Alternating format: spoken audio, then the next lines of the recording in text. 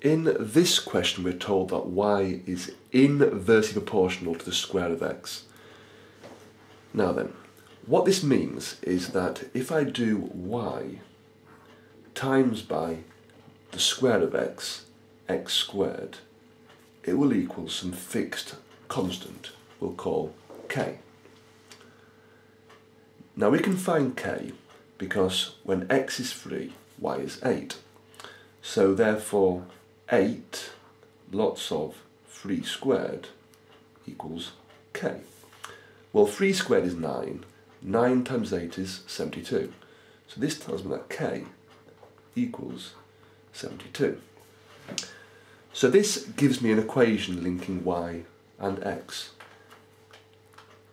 Y, lots of x squared, equals 72.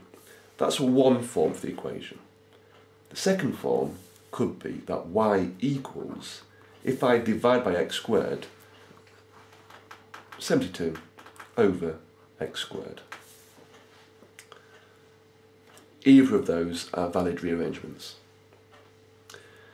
Now then, in part B, I'm asked to find out the value of y when x is 12. Now I can therefore jump to this rearrangement, because when x equals 12,